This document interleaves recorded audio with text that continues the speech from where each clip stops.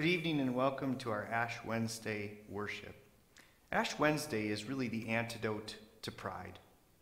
If we are so good, then why are we slowly turning back into dirt? Ash Wednesday teaches the sobering truth that one day soon, people won't see the best version of ourselves, but the dead one. Remember, you are dust, and to dust you shall return. That Ash Wednesday refrain echoes the funeral rite that will one day be spoken over us all. Ashes to ashes, dust to dust. On this first day of Lent, God intends to give us what we badly need: a holy, humbled heart that looks to Christ in contrition and true repentance. Such a heart will produce piety without any of the posing and pomp that pride tries to inject. Welcome, and let us begin with Psalm 51.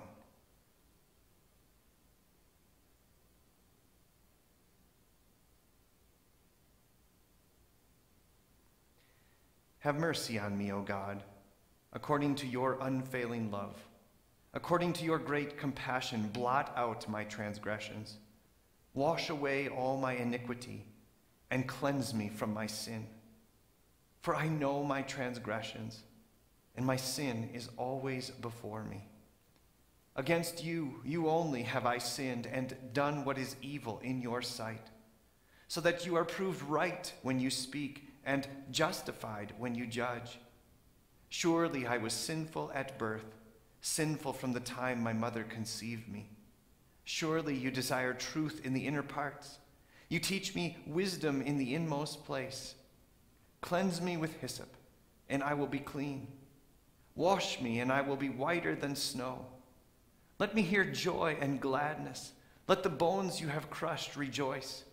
Hide your face from my sins, and blot out all my iniquity. Create in me a pure heart, O God, and renew a steadfast spirit within me. Do not cast me away from your presence, or take your Holy Spirit from me. Restore to me the joy of your salvation, and grant me a willing spirit to sustain me. Then I will teach transgressors your ways, and sinners will turn back to you. Save me from blood guilt, O God, the God who saves me, and my tongue will sing of your righteousness, O Lord. Open my lips, and my mouth will declare your praise. You do not delight in sacrifice, or I would bring it. You do not take pleasure in burnt offerings. The sacrifices of God are a broken spirit, a broken and contrite heart, O God, you will not despise. In your good pleasure, make Zion prosper. Build up the walls of Jerusalem. Then there will be righteous sacrifices, whole burnt offerings to delight you. Then bulls will be offered on your altar.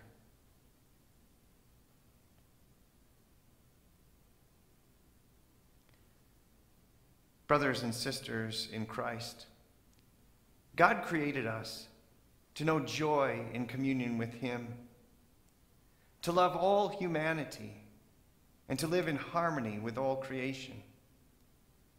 But sin separates us from God, from our neighbors and creation. And so we do not enjoy the life our Creator intended for us.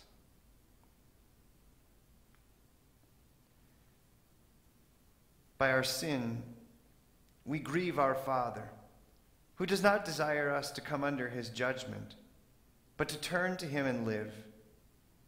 Therefore, God, in his mercy, has sent our Lord Jesus Christ to take our place under the law, to suffer for us, and to die the death that we deserve.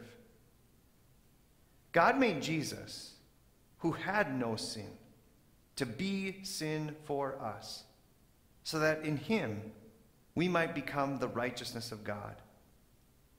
During the 40 days of Lent, we fix our eyes on Jesus, the author and perfecter of our faith, who for the joy set before him endured the cross, scorning its shame, and sat down at the right hand of God.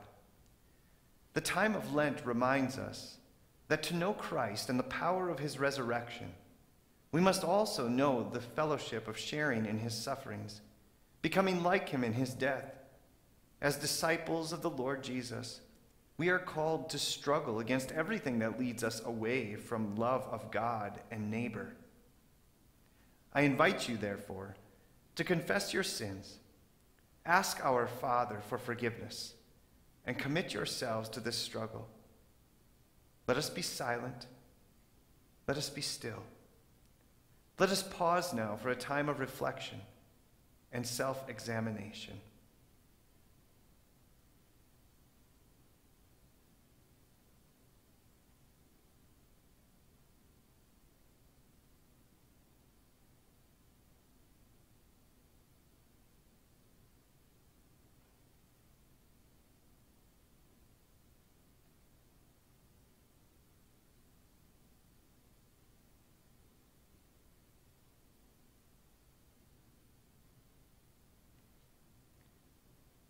Holy and merciful Father, we confess to you and to one another that we have sinned by our own fault, by our own grievous fault, in thought, word, and deed, by what we have done and by what we have left undone. We have not loved you with our whole heart and mind and strength. We have not loved our neighbors as ourselves. We have not forgiven others as we have been forgiven. Have mercy on us, Lord. We have been deaf to your call to serve as Christ served us. We have not been true to the mind of Christ. We have grieved the Holy Spirit. Have mercy on us, Lord. We confess to you, Lord, all our past unfaithfulness, the pride, hypocrisy, and impatience in our lives. We confess to you, O Lord, our self-indulgent appetites and ways, our manipulation of other people. We confess to you, O Lord, our anger when our selfish aims are denied and our envy of those more fortunate than ourselves. We confess to you, O Lord, our love of worldly goods and comforts and our dishonesty in daily life and work. We confess to you, O Lord, our negligence in worship and prayer and our failure to show the faith that is in us. We confess to you, O Lord. Forgive us, Lord, for the wrongs that we have done, for our blindness to human need and suffering, and our indifference to injustice and cruelty. Forgive us, O Lord, for all false judgments, for uncharitable thoughts toward others, and for our prejudice and contempt for those who differ from us. Forgive us, O Lord. For what we think or say or do that is at variance with your will, forgive us, O Lord. Restore us, good Lord, and let your anger depart from us. Hear us, Lord, for your mercy is great. Almighty God, the Father of our Lord Jesus Christ, does not desire the death of sinners, but rather that they turn from their wickedness and live. Therefore, I forgive you all of your sins, in the name of the Father, and of the Son, and of the Holy Spirit. Amen.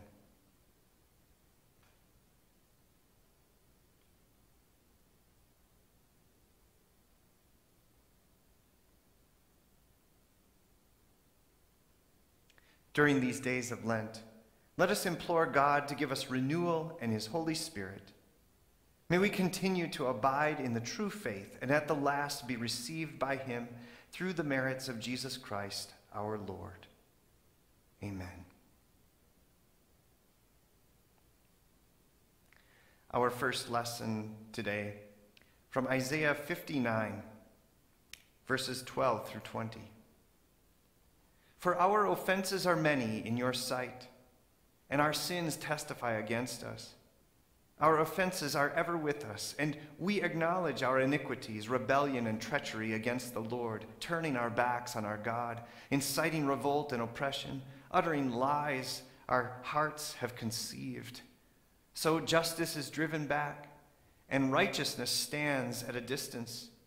Truth has stumbled in the streets. Honesty cannot enter.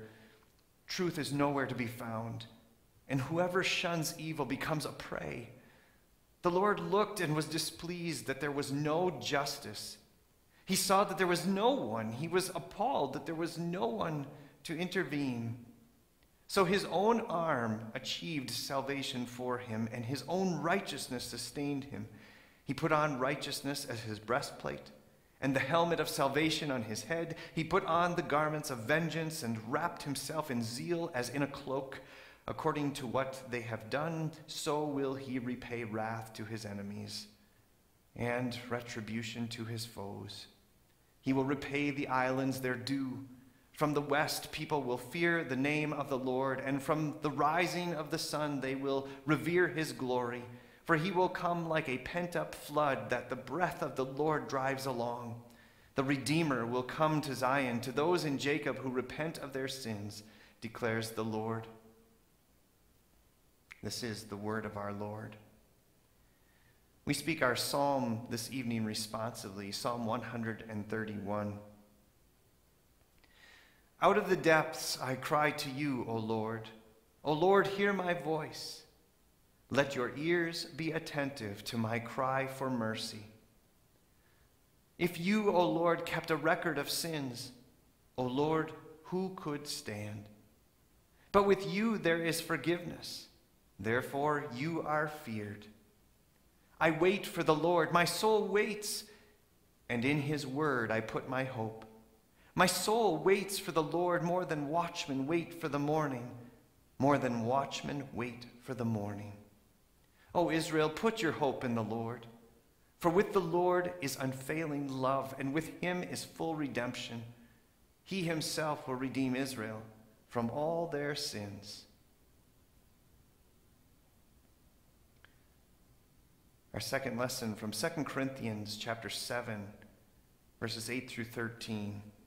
Also our devotion for this evening. Even if I caused you sorrow by my letter, I do not regret it. Though I did regret it, I see that my letter hurt you, but only for a little while. Yet now I am happy, not because you were made sorry, but because your sorrow led you to repentance. For you became sorrowful as God intended, and so were not harmed in any way by us. Godly sorrow brings repentance that leads to salvation and leaves no regret, but worldly sorrow brings death. See what this godly sorrow has produced in you. What earnestness, what eagerness to clear yourselves, what indignation, what alarm, what longing, what concern, what readiness to see justice done. At every point you have proved yourselves to be innocent in this matter. So even though I wrote to you, it was neither on account of the one who did the wrong, nor on account of the injured party, but rather that before God you could see for yourselves how devoted to us you are.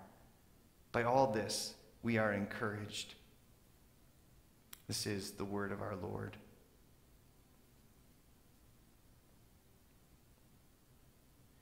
Return to the Lord your God, for he is gracious and compassionate, slow to anger, and abounding in love. Joel chapter 2, verse 13.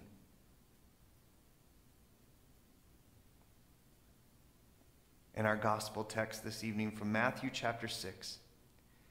Be careful not to practice your righteousness in front of others to be seen by them. If you do, you will have no reward from your Father in heaven. So when you give to the needy, do not announce it with trumpets, as the hypocrites do in the synagogues and on the streets, to be honored by others. Truly, I tell you, they have received their reward in full. But when you give to the needy, do not let your left hand know what your right hand is doing, so that your giving may be in secret. Then your Father who sees what is done in secret will reward you. And when you pray, do not be like the hypocrites, for they love to pray standing in the synagogues and on the street corners to be seen by others. Truly, I tell you, they have received their reward in full.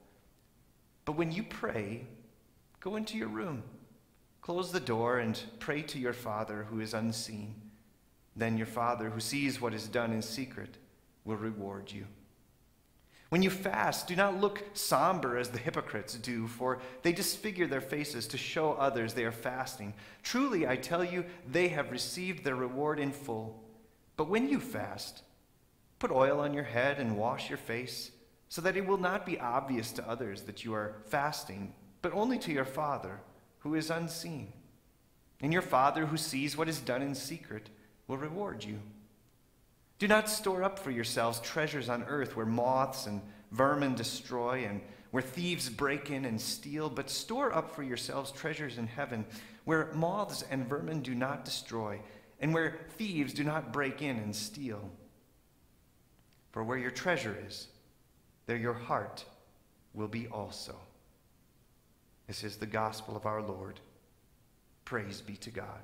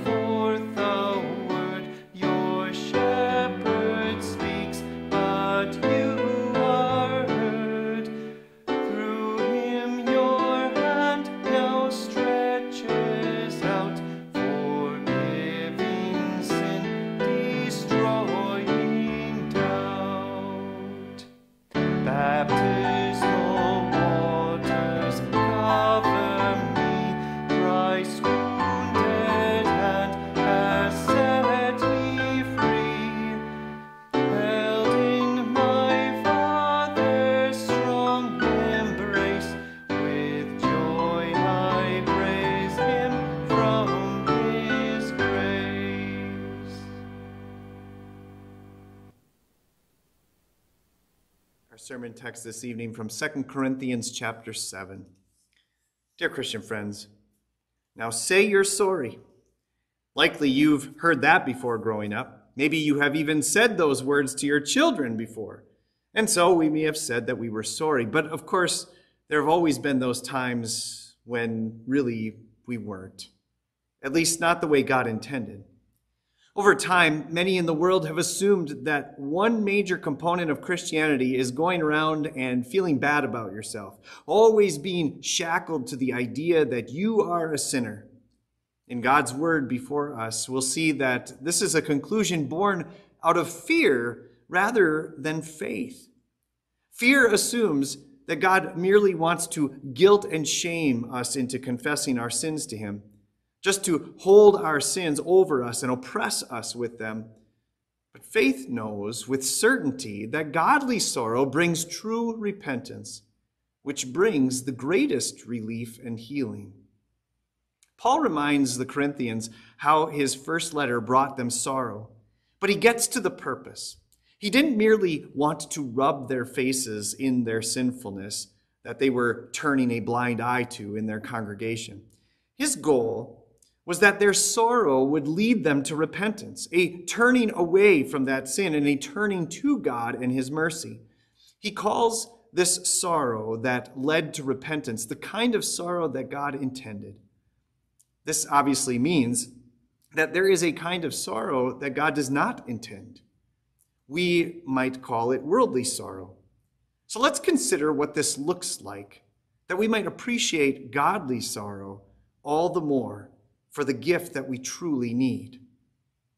Worldly sorrow is often only sad about the consequences of our actions. We are sad that those we have sinned against are hurting and angry and upset, but we kind of wish that they would just stop being upset.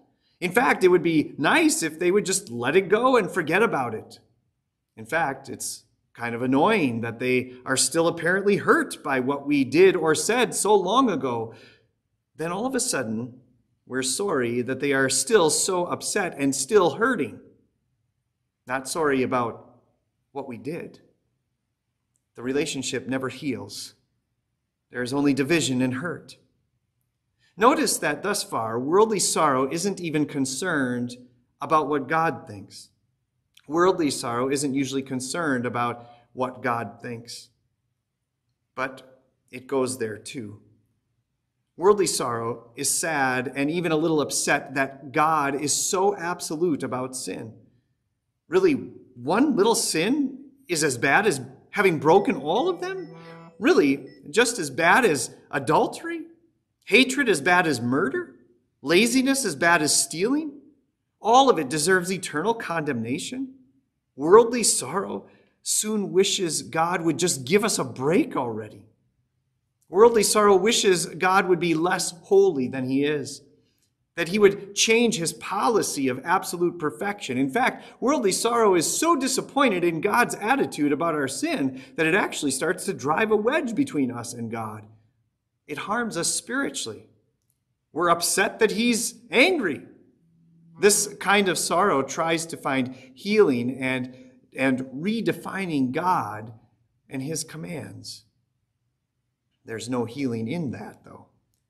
This kind of sorrow tries to find healing in redefining God and his commands, making him something that can work with my sinful nature more, cooperate with my sinful desires more.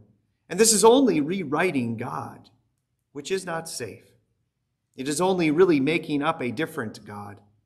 So slowly but surely, worldly sorrow destroys our relationship with God. We don't want to go to church. We don't want to hear his word. We don't want to hear a sermon because it might expose something in us that no longer agrees with the God that we have designed for ourselves. In its wake, worldly sorrow leaves us only with regret. Husbands and wives who spend their whole marriage having only worldly sorrow over their sins are left with a lifetime of regret. It was all just miserable and sad. They don't fade out of love. They fall out of repentance or godly sorrow. They are left only wondering why they didn't leave sooner. Even worse, worldly sorrow just leaves us bound to our past sins. We are defined only by the mistakes that we have made. Another thing that further drives that wedge between us and God. We end up believing that the only thing God can see us as is an addict or an adulterer, a lousy spouse or a lousy parent, a failure. And therefore, there's no way he could possibly love or care for me. Finally, and worst of all, worldly sorrow only brings death. It brings death to our relationships, and most importantly, it brings eternal death. This is not the sorrow that God intends for us. But sadly, it is the kind of sorrow that most often the world engages in, and sadly, the kind of sorrow that we as Christians often engage in. We confess to believe in God, but functionally and practically, we kind of act like atheists, as though we have a totally different God than the one that Scripture reveals to us. God, have mercy on us. Teach us the sorrow that you intend for us to have, so that we may know you better today and always. Godly sorrow, in contrast to worldly sorrow, frees us from our past sins. It leads to salvation. It makes us eager even for sin to be revealed and exposed inside of us by God's commands.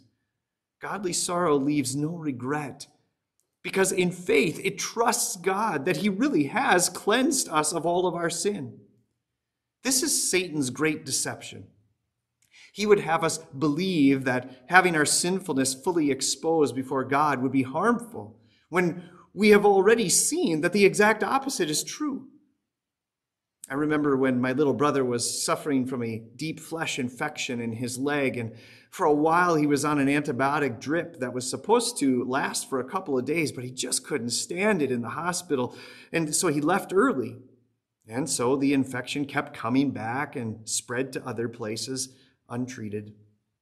God's law is good for exposing the infection and the cancer of our sin. That is not harmful.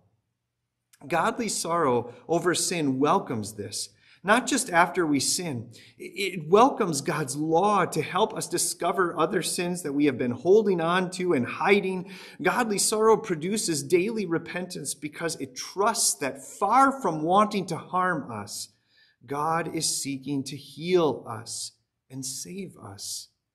Paul noted that in the Corinthians, it produced earnestness and eagerness to treat the sin in their midst as the utter rebellion against God that it was. It produced an indignation in them, an annoyance over the presence of sin in their life.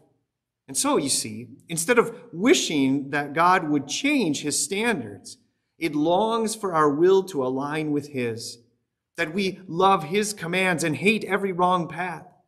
Instead of shoulder-shrugging indifference at the presence of sin in themselves or their brothers and sisters in Christ, it produced alarm, concern for the soul of that person. The goal is not to be sad enough over the immediate consequences of our sin.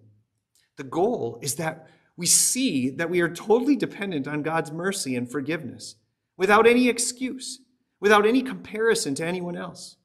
Only there do we come face to face with God's grace and forgiveness.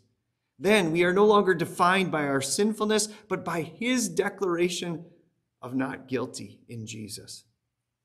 What joy belonged to the believers in Corinth, who were living in worldly sorrow with the terrible burden of the sin that they were carrying, this terrible burden that weighed them down. Instead, now, God had graciously brought them to true repentance and reconciliation with the man who was running away from God. Heavenly Father, we have held on to our sin for too long. Our sorrow has often been that of this world. We have believed the lie that it would only be harmful for our sins to be brought to light before you. Do away with the deception of worldly sorrow in our hearts and replace it with the godly sorrow that you intend. Your desire is not to drive us away and hold our sin over us, but to set us free from it, save us from it, and to give us life as your dearly loved children. Lord, against you, you only, have I sinned and done what is evil in your sight.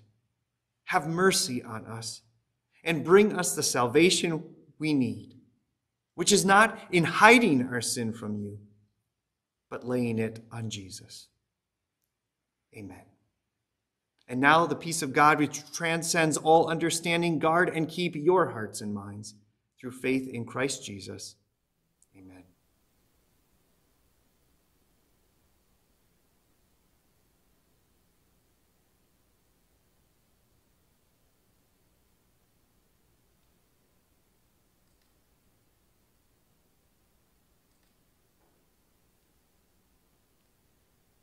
We continue with prayer.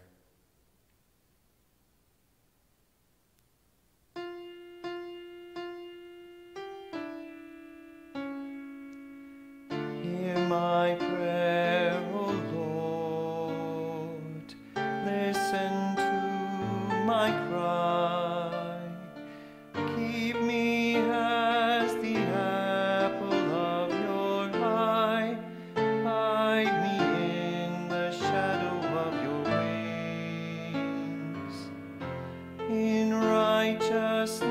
I shall see you when I awake. Your presence will give me joy.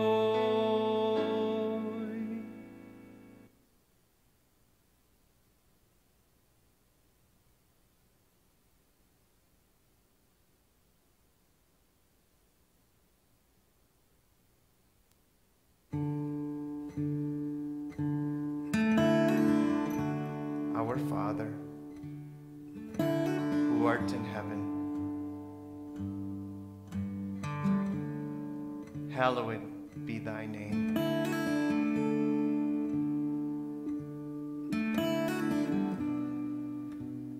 Thy kingdom come.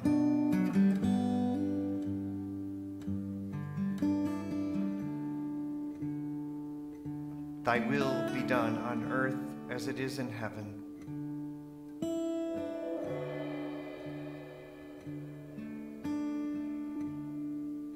Give us this day our daily bread.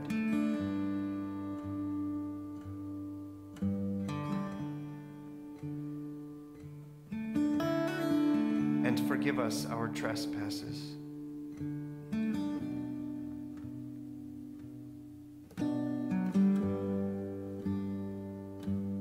As we forgive those who trespass against us.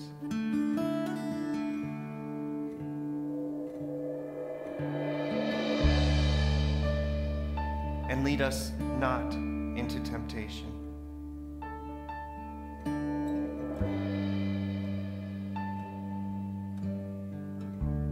but deliver us from evil.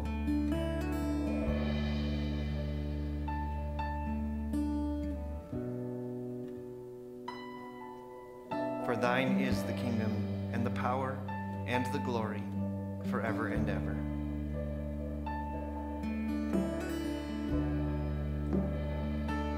Amen.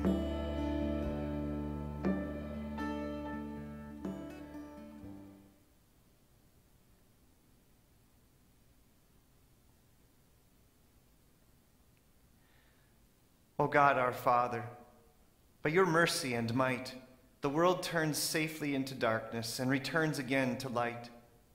We place into your hands our unfinished tasks, our unsolved problems, and our unfulfilled hopes, knowing that only what you bless will prosper.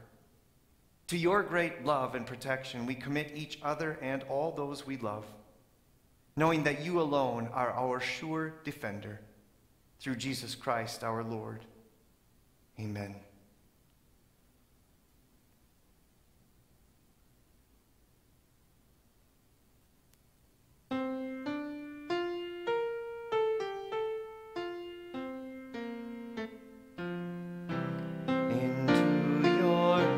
I commend my spirit. Into your hands I commend my spirit. You have redeemed me, O Lord, God of truth. Into your hands I commend my spirit. Glory to the Father, and to the Son, and to the Holy Spirit. Into your hands I commend my spirit.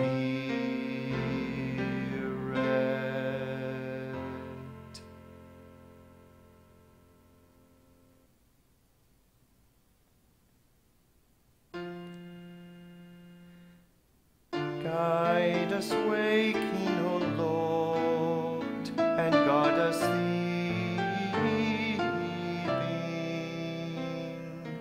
that awake we may watch with Christ, and asleep we may rest in peace. In peace, Lord, in peace. You let your servant now depart.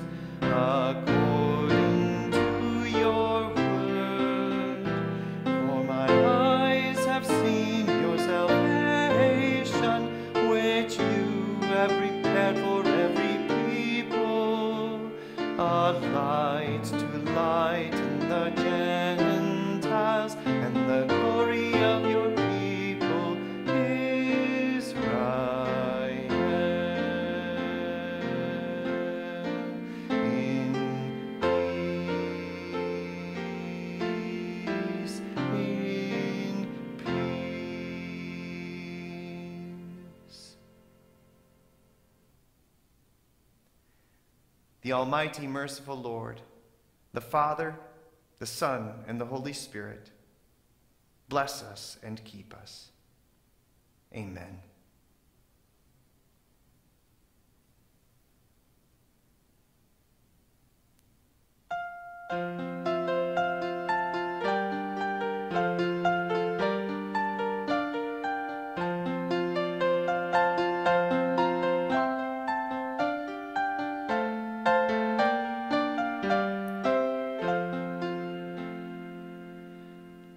Lord, we confess our numerous faults, how great our guilt has been, how vain and foolish all our thoughts, how deeply stained with sin. But, oh my soul, forever praise, forever love his name, who turns your feet from dangerous ways of folly, sin, and shame. Not by works of righteousness which our own hands have done, but we are saved by God's free grace, abounding through his Son. 'Tis from the mercy of our God that all our hopes begin. 'Tis by the water and the blood our souls are saved from sin. Through the purchase of his death, who hung upon the tree, the Spirit is sent down to breathe on such dry bones as we. Raised from the dead, we live anew, and justified by grace, we shall appear in glory too, and see our Father's face.